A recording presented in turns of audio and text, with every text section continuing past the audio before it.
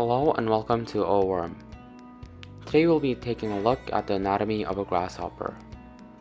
Grasshoppers are arthropods, which means they have several key characteristics: jointed appendages, a hard exoskeleton, and a segmented body. Jointed appendages check, a hard exoskeleton check, and a segmented body check. The grasshopper has three body segments, or sections: the head, the thorax, and the abdomen. You can tell whether a grasshopper is male or female by looking at the end of the abdomen. Females have a pointed structure called the ovipositor, which it lays eggs with. Males do not, so this would be a female grasshopper. Now, grasshoppers don't believe in false advertising. They do exactly what you'd expect them to. They hop from grass to grass. To do this, they need some real solid tools. First of all, you can see that they have long hind legs. These legs are modified to help the grasshopper jump long distances. This part is called the femur, and this part is called the tibia. You can see the legs are bulkier here. This means that there's smooth muscle here for extra strength. The tibia also has little hooks on it that form a kind of comb. The grasshopper uses this to grab onto stalks of grass to launch itself, and also to make sounds for communication. It runs the hooks alongside the edge of its wings, right here. Think of running a comb along the edge of your desk. Very annoying to your roommates, but to a grasshopper, that's love. Or more specifically, a mating song. The grasshopper also has wings to help prolong its jumps. It has two sets of wings, 4 in total. The ones on the outside are called the forewings and are heavy and leathery. When I tap it, it's hard. The forewings provide protection for what's underneath, which are these hind wings. You can see right here. The hind wings are large and membranous, as you can see. Like that. They fold up like an accordion when not in use. The hind wings are the wings actually used for flight. Now I'm going to remove the wings and the legs to get a better look at the body. Make sure to twist them off and don't pull them off in order to not damage the structures within the body.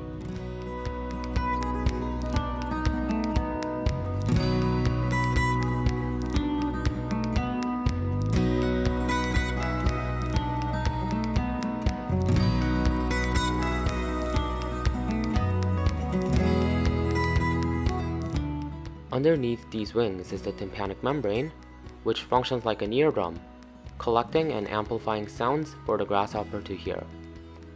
However, because the grasshopper's auditory organs are so simple, they can detect differences in intensity and rhythm, but not in pitch.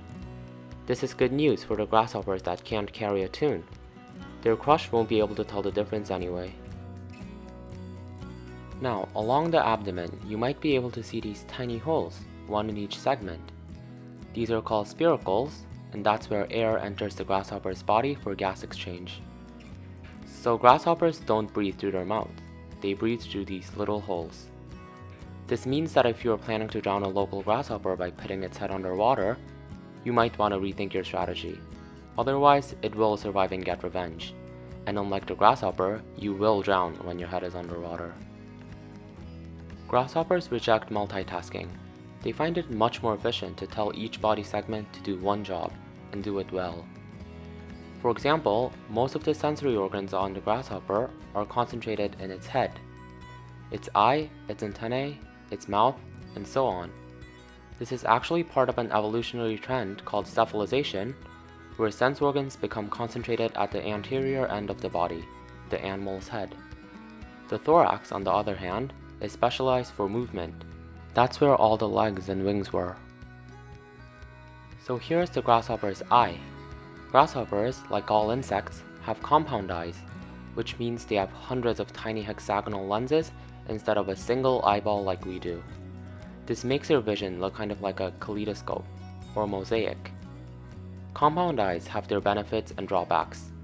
They result in poor image resolution, but allow for a very large range of vision and the ability to detect fast movement. This is important for a grasshopper who really wants to avoid getting eaten. It's harder for predators to sneak up on them, and the grasshopper is alerted quickly when the predator goes in for the strike. The first thing we'll do is to dissect and take a look at the mouth parts. I'll take them out one by one and explain its function. This is the labrum, which is basically a front lip.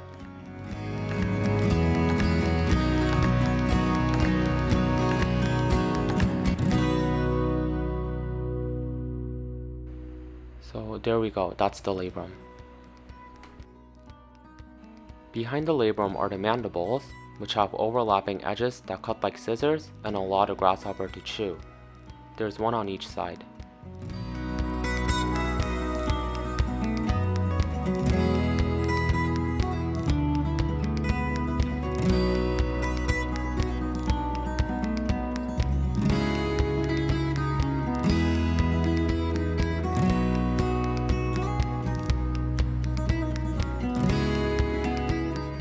The mandibles are very durable.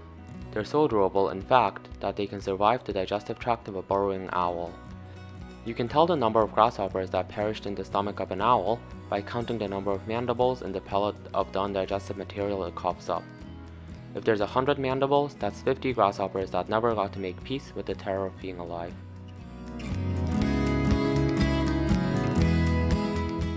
Below the mandibles are the maxillae. There's one on each side.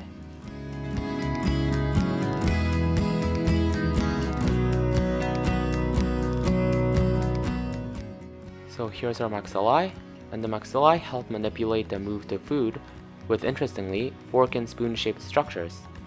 Grasshoppers use silverware, who would have thought? I'm just going to take out the other pair of maxillae.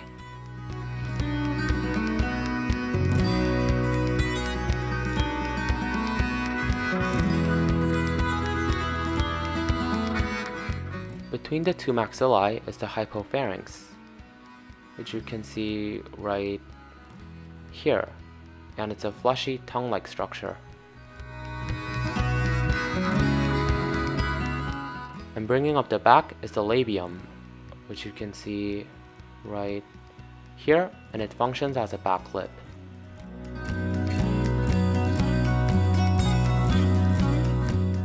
So I've laid out all the mouth parts here: labrum, mandibles, maxillae, hypopharynx, and labium. Now I'm going to cut open the exoskeleton, being careful to cut only through the top layers and not to damage the structures inside.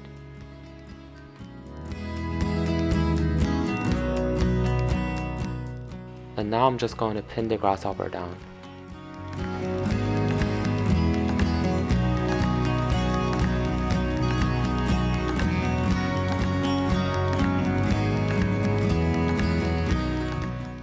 Now that it's opened up, you can see these fibers connecting the exoskeleton to the internal organs. These are the tracheal tubes, and they connect to the spiracles we saw earlier, bringing oxygen into the grasshopper's body. These flaps are the muscles, and you can see that they're concentrated in the thorax because that's where a lot of the movement takes place with the wings and the legs. Going through the digestive system, here's the crop, which stores the food, the gizzard, which mashes it up, the stomach, which mashes it up but with acid this time, and the intestine, which soaks up all the good stuff, aka absorbs the nutrients. This curious structure here is called the gastric caeca, and they're found in insects. There are these finger-like projections in between the gizzard and the stomach, and they help digestion by increasing the surface area of the digestive tract. This helps the grasshopper increase both digestive enzyme secretion and nutrient absorption. Down here are the Malpighian tubules, which just looks like a mass of fibers. This is basically the insect's kidney. It filters waste and regulates the osmolarity of the hemolymph. Speaking of hemolymph, the reason you don't see any blood vessels in the grasshopper is because insects have something called an open circulatory system. It's similar to our closed circulatory system, but with a lot less oversight in my opinion.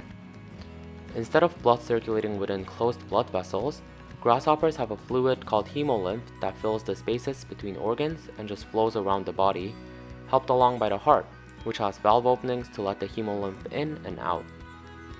The heart runs along the dorsal side of the grasshopper, and it's hard to see. Let me see if I can find it. Nope, don't see it. You might be able to find the ventral nerve cord along the belly if I move everything aside, but only in a very well-preserved organism. If you can't see the ventral nerve cord, that's okay. Failure is frequent and it's inevitable. Well, looks like no ventral nerve cord today either. Alright, that's the end of our grasshopper dissection. Thanks for staying, folks.